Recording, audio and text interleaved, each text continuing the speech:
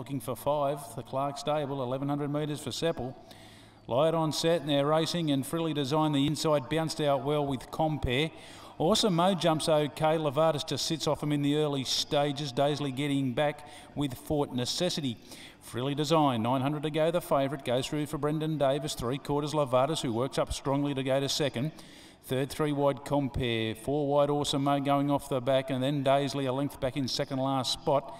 Fort Necessity the last one, so they work towards the 600 metre mark, and Frilly Design the leader.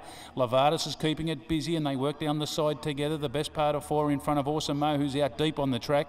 Compare the centre, Daisley the inside, a gap Fort Necessity.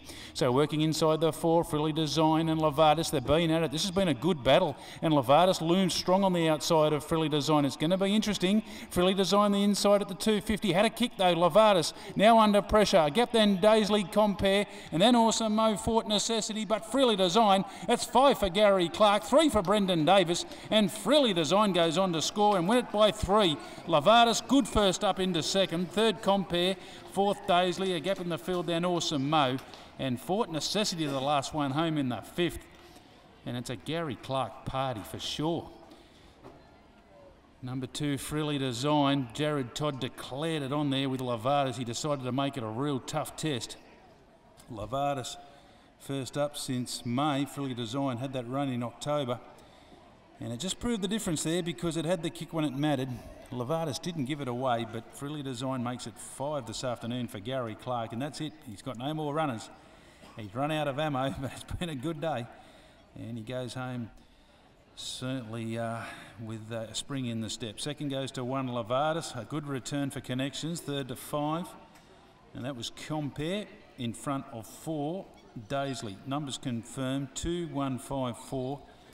5th goes to number 3, and that was Awesome Mo. Didn't mind that run. 1:03.18 the time.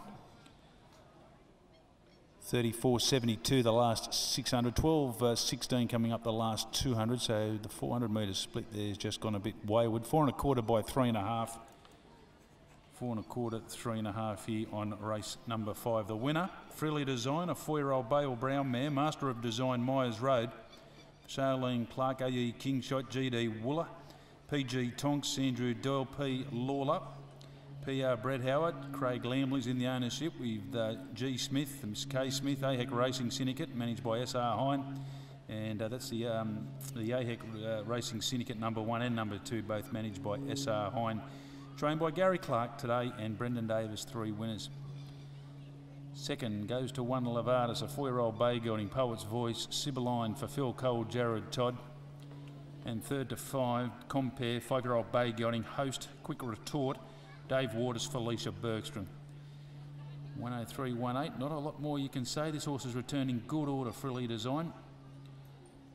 He's had a couple of runs over the carnival in that sort of maiden class, and was good back on the 27th of July, then a bit ordinary on the 3rd of August, but then has gone bang bang in October and early November with 2 good wins. And that was a strong win today because really had to lift off the canvas, that mare, and didn't she find when it was required. So she comes back to scale. It's 2 wins now from 4 starts, and that'll take a prize money up over the $20,000 mark. We stand by for correct weight here on race number 5.